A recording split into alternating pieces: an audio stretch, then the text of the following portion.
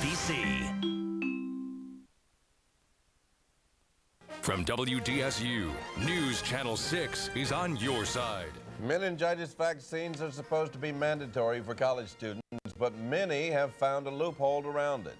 Nonetheless, more than 700 Dillard students lined up for the shots today at Dillard University. Good evening, I'm Norman Robbins. And I'm Chris Fairbairn. It comes actually the day after students learned a classmate died of a rare infection.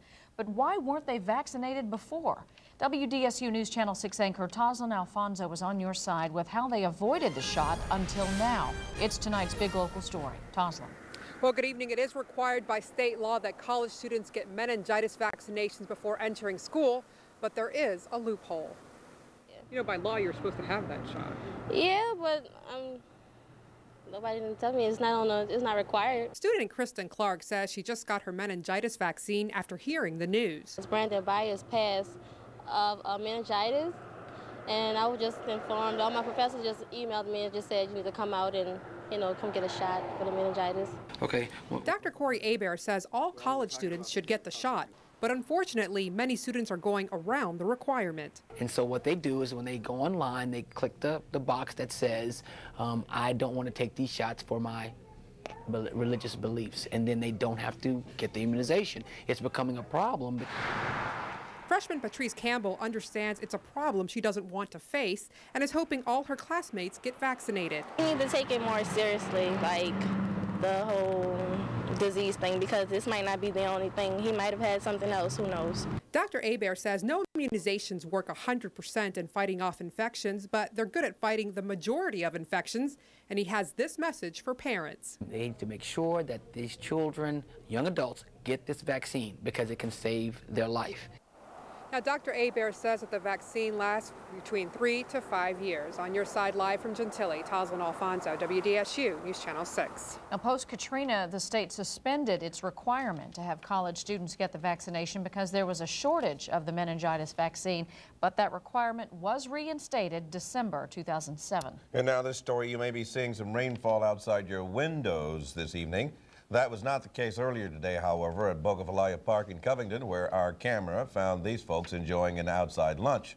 WDSU News Channel 6 Weather Plus Chief Meteorologist Dan Milham is on your side with what's happening now. Dan? A bit of rain in the area now. Some of you are seeing it, some of you not. That looks like it's going to be the case right through morning. This is our first alert radar network. You can see the little green patches there, and that's what I call it, just patchy rain. Some places getting a little shower or even light rain, other places not.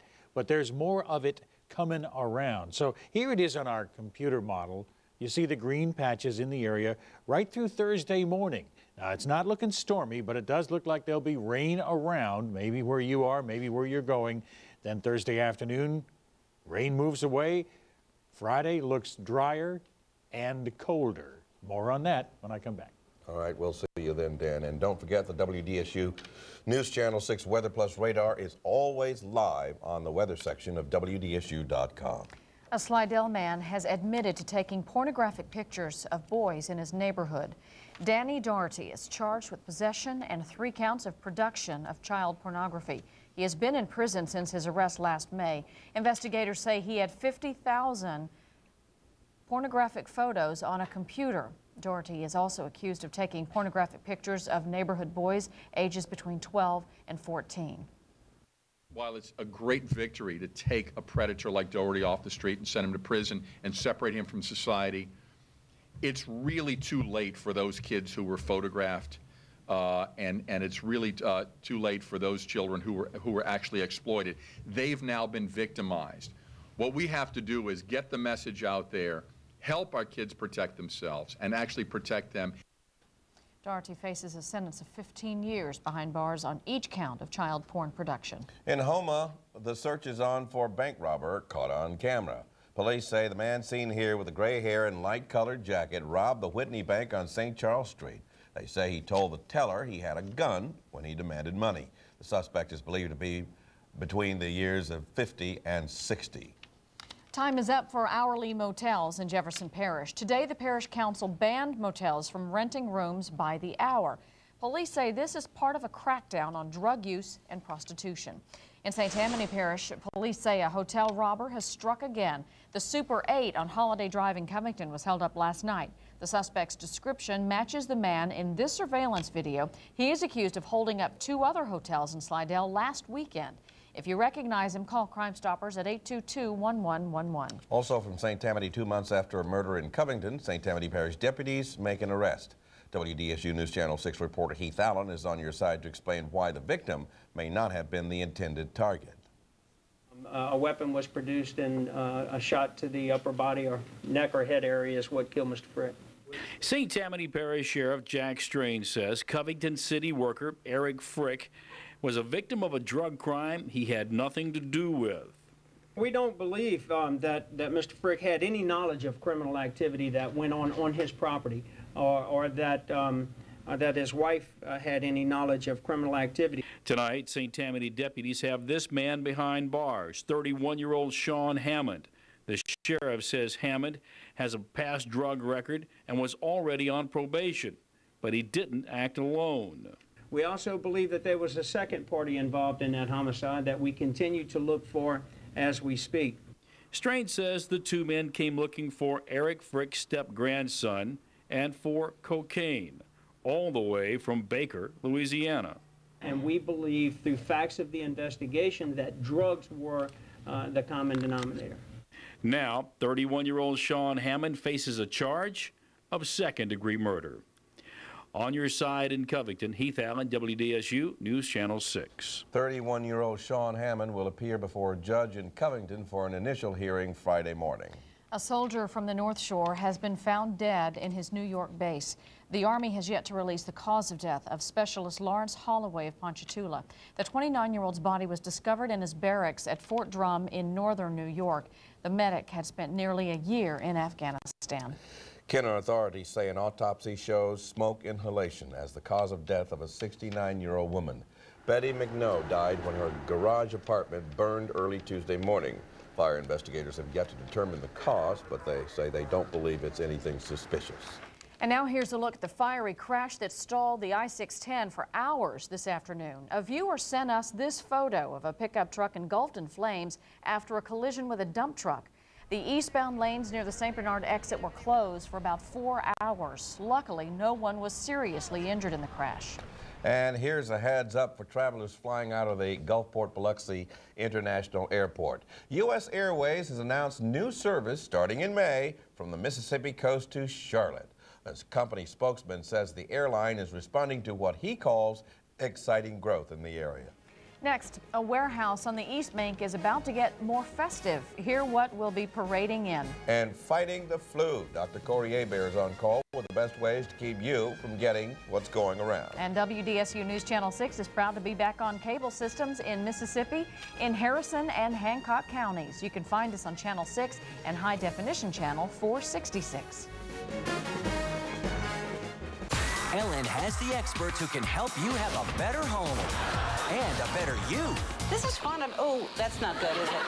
Plus, Natasha Bedingfield. All new Ellen. Tomorrow at 10 a.m. on News Channel 6.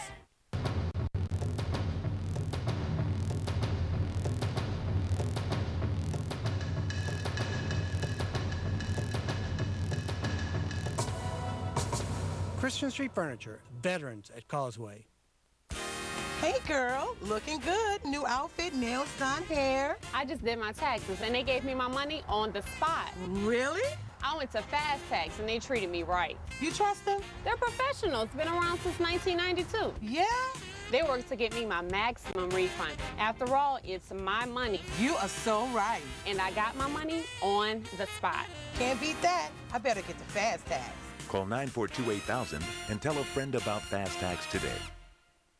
Don Bone Buick Pontiac GMC is starting the new year off right by extending our year-end clearance into 08. You heard right. Come in today and get 08 models for 07 prices. Take $7,000 off the MSRP on new 08 GMC Yukons. Or get an 08 GMC Sierra for only $16,995. Hurry down to Don Bone Buick Pontiac GMC on Lapalco Boulevard or visit bonezone.com and enjoy last year's prices today. Short here. Yeah, you're right. Dollar's down again. Oh, it's brutal. No, it's feeble. It's dropping like a lead balloon. Tanking. It's anemic. It's just in free fall. It's pathetic. Hey, Big O, what do you got there, fella? Double cheeseburger from the dollar menu. Did I say weak? Dollar's looking strong. Dollar's looking good. Very good. Hey, Owen, how you fixed on fries, buddy? I'm good on fries. Thanks, Dave.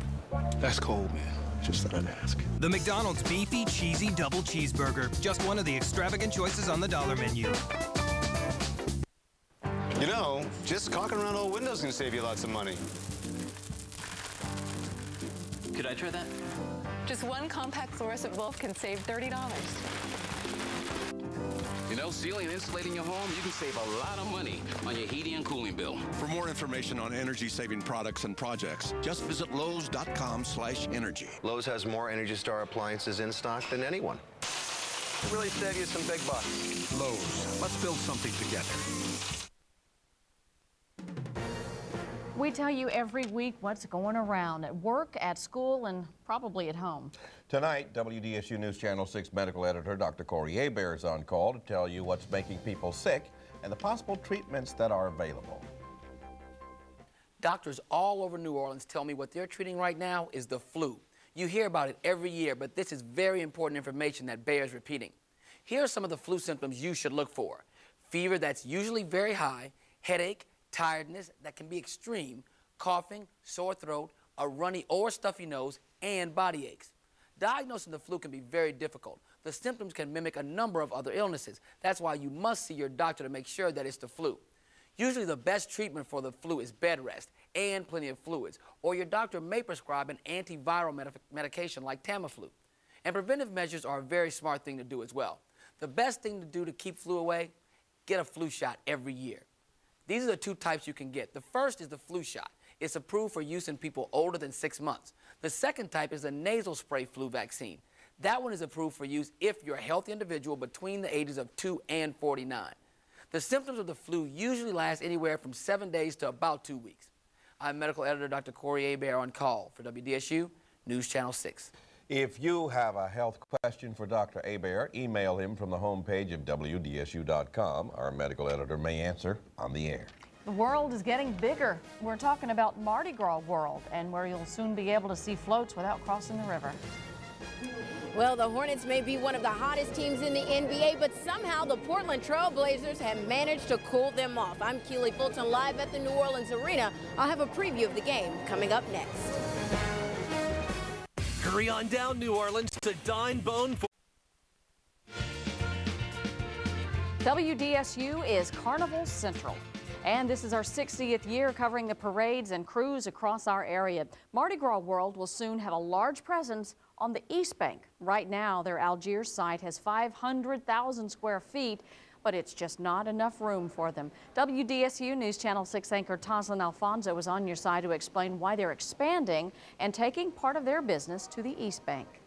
As the floats get bigger, you want to be on the East Bank. I mean, 90% of our work is for parade. Most of our work is for parades over there. That's the main reason the Kern family has already moved some of their business to the East Bank, like this Endymion Den, which houses some of the crew's floats in the lower Jefferson Davis neighborhood. But they're also planning on having a site along the river where the old River City used to be. We want to renovate it. We're going to renovate it and fix it up. We're going to make it, you know, where you've got a beautiful view of the river from inside the facility. And we'll be able to do the same thing we do here. You'll have tours during the day and parties at night. Another reason the company is moving is because of Algiers Crossing, a development of apartments and condos. It's going up right next to Mardi Gras World, eating up 200 square feet of their facility. Barry Kern says he's partnering in the development and is grateful business is booming and they're expanding. Now, we feel really good that we're seeing an upturn not only in tourism, but our carnival customers, they're doing well. They're doing really, really well. They're strong, they're growing, they're building new floats. We appear to be just about completely back from Katrina. The only thing that's going to make this year a little soft is the fact that it's so early. Visitorship won't be as high because people are still paying off their Christmas credit cards and there are no spring breaks this early. On your side, Toslin Alfonso, WDSU News Channel 6. Mardi Gras World's East Bank facility should be open for business in the next 6 months. And of course, WDSU.com is the only website you need this carnival season. We have the parade schedules and Mardi Gras guide Arthur Hardy previews each crew. Plus, before you head to the parade, you can check the weather forecast, and it's all in the Carnival Central section of WDSU.com. And now to our weather on this cool, I'm going to say cold Wednesday after such a warm Tuesday. Yeah, it was chilly, and that wind, boy, it kept that Mardi Gras flag flapping uptown. And now we are dealing with some rain for some of us, and News Channel 6 Weather Plus Chief Meteorologist Dan Milham is here to tell us where it is. Is it moving out yet? Well, the rain that's on our radar, and you can see it for yourself on our live First Alert Doppler radar, it's on the North Shore, and it's kind of diminishing. You can watch a brief time lapse of it over the last hour here. So it's moving on, and there isn't much around right now, but there's still more in the area. So the chance of rain continues into the morning hours of Thursday. Cloudy skies all around us now. Temperatures are still in the 50s. They probably won't change much during the evening hours, but probably will change tomorrow. Our wind is north just 3 miles an hour now. Looks like it's going to be stronger than that with humidity already high. Cloudy skies, damp and cold is the way it feels out there. 50s through the evening. I think that's going to be the deal, and a few spots of rain. If you don't see it, well, you're going to be in the majority. When I say 40% coverage, remember that means 60% don't see it. But I think it'll be about 40% coverage in the morning. It could be more, but again, I'm not talking storms. I'm talking light rain, drizzle, kind of cloudy, more wind. And by then, that wind, I think, will have dropped our temperatures to the 40s. So morning may be on the uncomfortable side, cold-wise. Jacket weather, maybe umbrella too.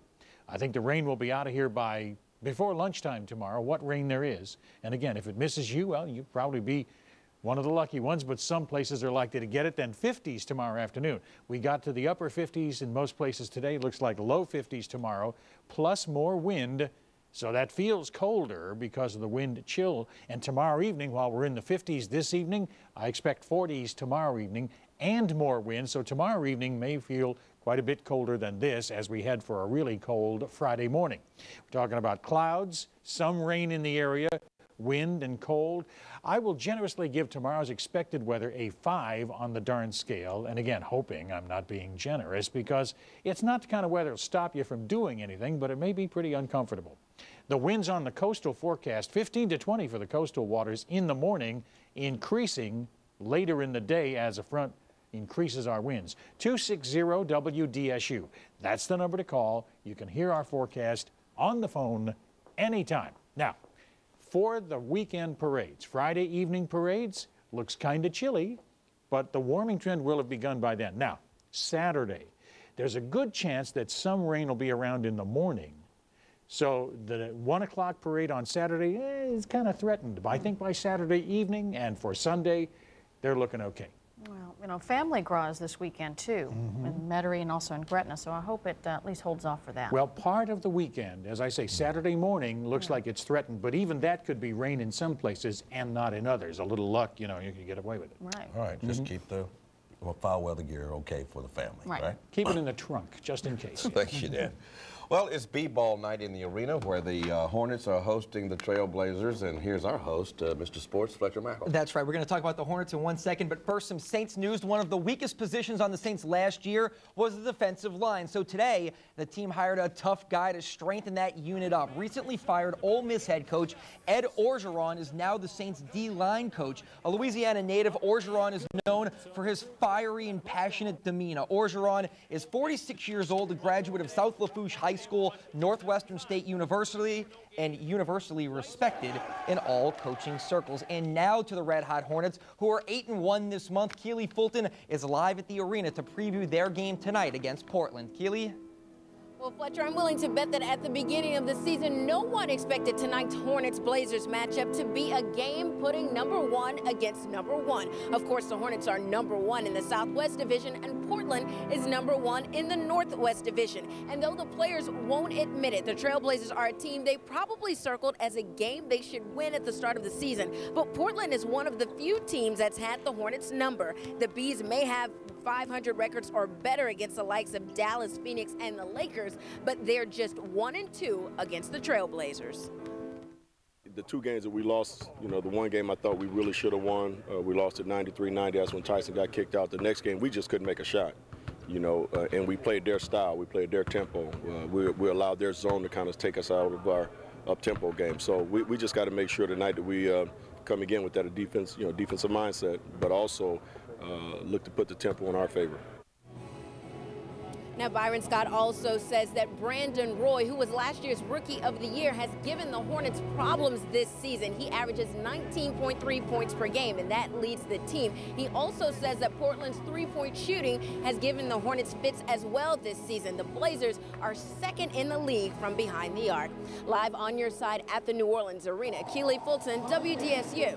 News Channel 6. Keely, thank you very much. Lots of good information. Also, two big college basketball games tonight. UNO hosts Western Kentucky in a Sun Belt Conference game, and Tulane welcomes SMU to Fogelman Arena. We'll have highlights of both of these games tonight at 10. And now back to football in day 3 of the annual Senior Bowl in Mobile, Alabama. Yesterday, we told you about several linebackers the Saints could be interested in. Today, we've got a defensive tackle for Saints fans to keep an eye on. 6'4", 310-pound Dre Moore from the University of Maryland has been extremely impressive this week, projected to go between the 2nd and 4th rounds. Moore is considered a workout warrior and a guy who'll be a boom or bust player in the pros. And that's a look at Sports Hornets highlights tonight at 10. All right, big old guy.